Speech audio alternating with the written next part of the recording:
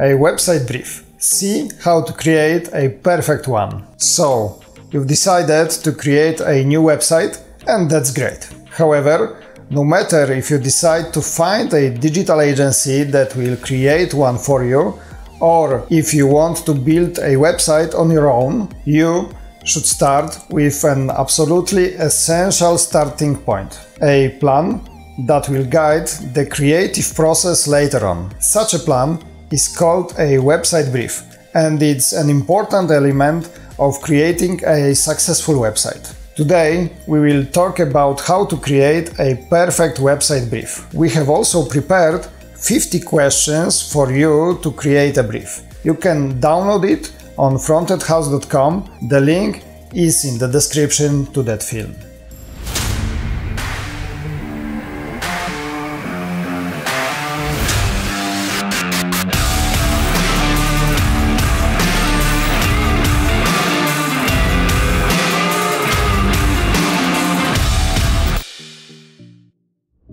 What is a website brief? A well-written brief should thoroughly explain and define the problems that need to be solved by the website. It is supposed to provide all the important considerations and constraints that you should think of when building a new website. The brief should describe and design process and define what is expected, as well as what the time frame and available budget are. With a well-written website design brief, all parties know what is expected of them. The design and coding stages are thoroughly explained step by step, which has a positive effect on the quality, efficiency, time and cost. When everyone is on the same page, you can be sure that your new website will be the right one for your business. Let's create a perfect website brief step by step. So, how to create a killer website brief? Let's go through the 9 most important points of the website brief. Step 1. Gather basic data about your business. Start with writing an introduction of your brand. A good website requires a well-prepared brief that contains all the information about the website owner, their business and their company.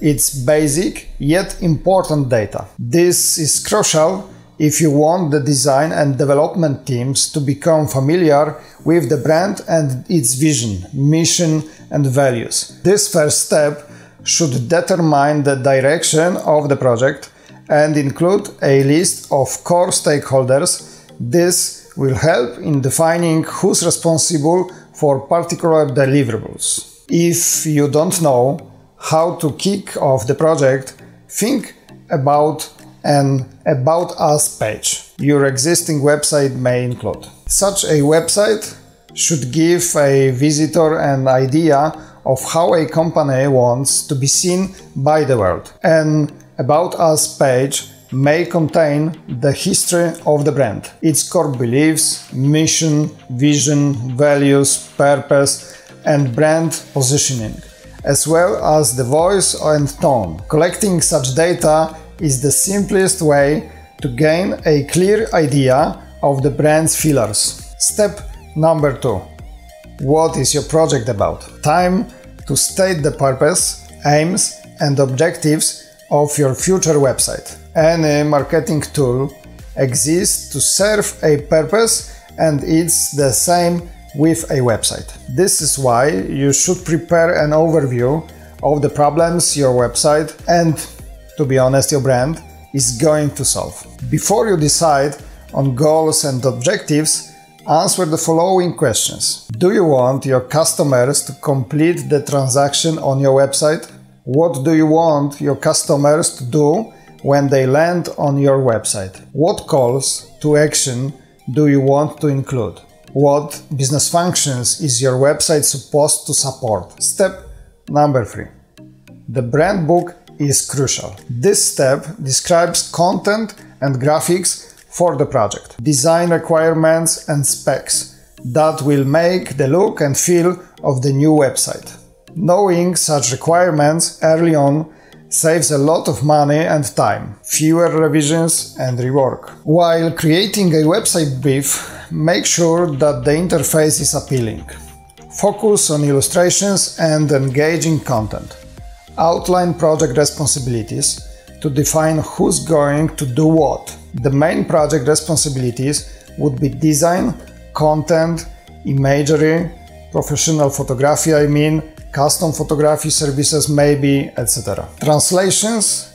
Will the website be a multilingual? Post-launch marketing, PPC, pay-per-click, social media, email, and post-launch content updates. You will be managing the website content in-house or you require assistance. This step is highly dependent on the goal your website is about to serve. An e-commerce site and a blog have different requirements when it comes to design and content. If you want to build a marketplace, you will, for example, need product categories, payment methods, section, discount codes, etc. Don't forget that your website should be an extension of your brand.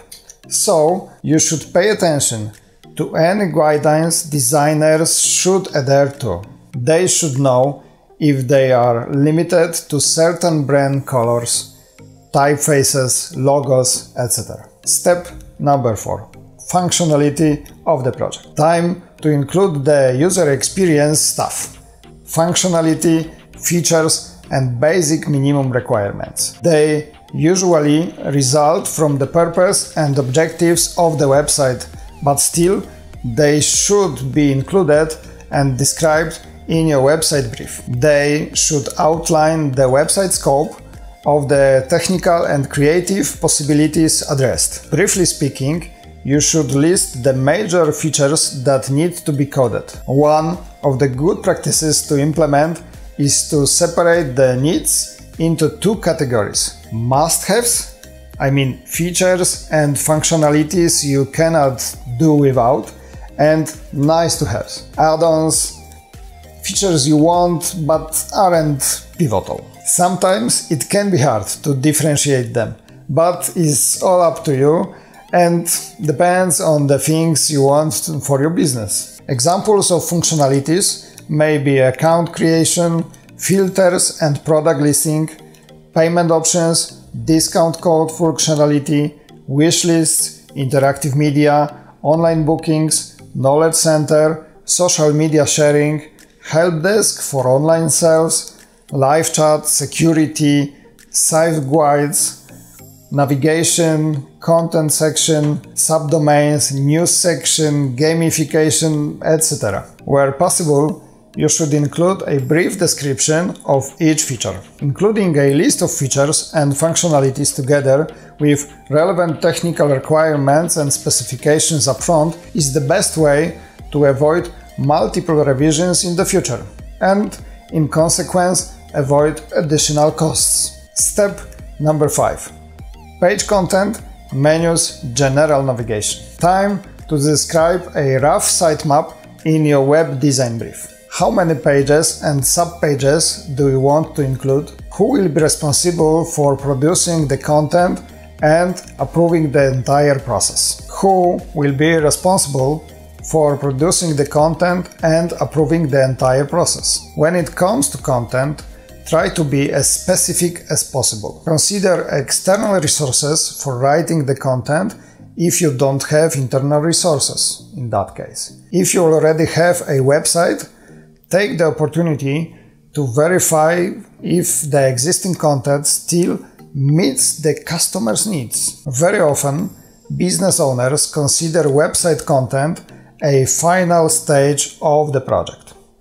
It is the opposite. You should be aware of whether you have the resources or skills to create and then supply the text to go on the website. Decide who will be responsible for generating content and if you are able to provide any brand guidelines, images, videos, etc. During this stage, you should describe what you want to include in the menus and what the general navigation will be. A well-thought structure and layout usually makes the user experience much better. The ultimate objective of most websites is to quickly find the information the user is looking for. Step number 6. Date and budget. No one likes deadlines. That's a fact. However, there is a reason why you should include it in your website brief. Defining a deadline can help you narrow and focus your search. In addition, it may minimize the chances of spending more money than expected.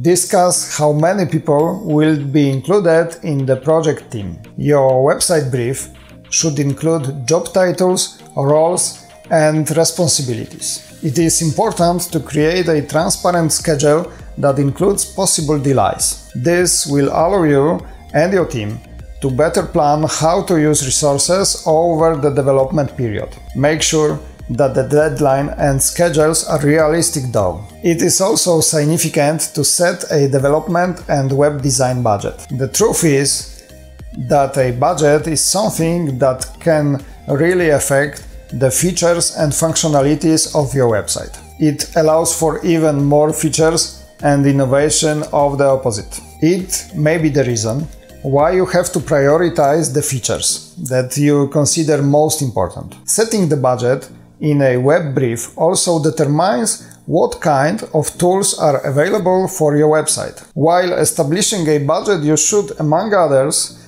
consider hosting, web design and development, post-launch maintenance, as well as digital marketing. For instance, when you are on tight budget, your website might be a little more basic, which may mean using a website builder or a simple CMS, content management services. If you have more money to spend, you can invest in complex design or tailor-made solutions. Step number 7. Outline the technical issues. This step is especially crucial for large projects. Including technical requirements and possible issues in your website brief may help you avoid scope creep later on. Think of technologies you can use. Write them down and link them with features your website should have. Does it feature user logins? It is an e-commerce website? Do you need an API integration? What kind of user data will you include on your website? Those are examples of questions you should ask yourself while defining technical requirements and issues. If possible, on top of technical issues, your website brief should also include solutions to them. Is it possible to avoid the issues? If so, how to do it? The more details you include, the more likely you spend less time on testing and fixing bugs later, especially when it comes to the features and functionalities that cost more than others to implement. Step number 8. Introduce your competitors and the parties to model on them. Time to describe your industry's competitive landscape. Who's your main competitors? Which website have design you like? Compare layouts, themes, graphics, unique tools, etc. It is helpful to thoroughly describe who your competitors are and what they do. Answer the questions like: what is your competition doing? What do you like and dislike about their websites? List their strengths and weaknesses to define competitive pressures of your project. You can include their marketing activities that make their approaches effective. Are there any useful aspects you could use? An analysis of your competitors may be a great help for your designers and developers. Step number 9.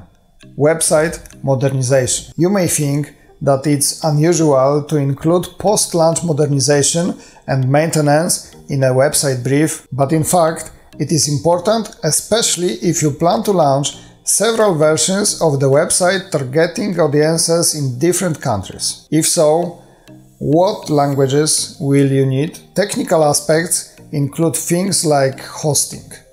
Do you already have a web hosting for your business? If you do, verify your hosting package and make sure it is enough. The modern setup should be fully secure with regular backups and fast. Think of admin permissions and restricting some users' access to your website if needed. If you want your website to perform well, you should think about housekeeping upfront. Your website should be free of coding and speed issues, glitches and bugs, but in most cases they occur at some point. This is why you should decide who will be responsible for maintaining your website and fixing the bugs when they happen. If you collaborate with a web development agency that will build your website for you, your web design brief should clearly tell how often the actual analysis to find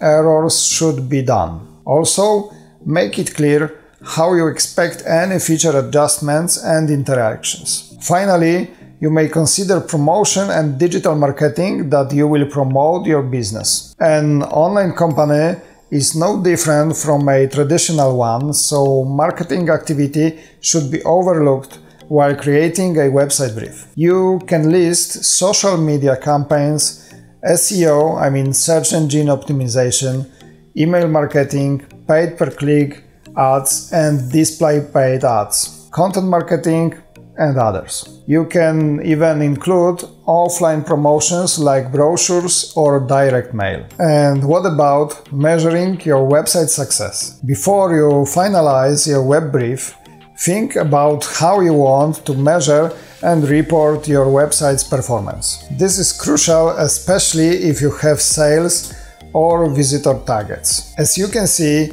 creating a website brief may result in a smooth and successful web design project, with everyone having a clear picture of what they need to do and how. A web brief can help you track issues early and estimate them before they put your project at risk. You can also download the 50 questions for you to create a brief. The link is in the description. At Frontend House and Leaky, we master building perfect websites that serve various purposes. If you want us to create one for you, we'll be happy to schedule a call to discuss your needs. If you need help with preparing a brief, we have got you covered too. Thank you and see you in the next episode. Bye bye.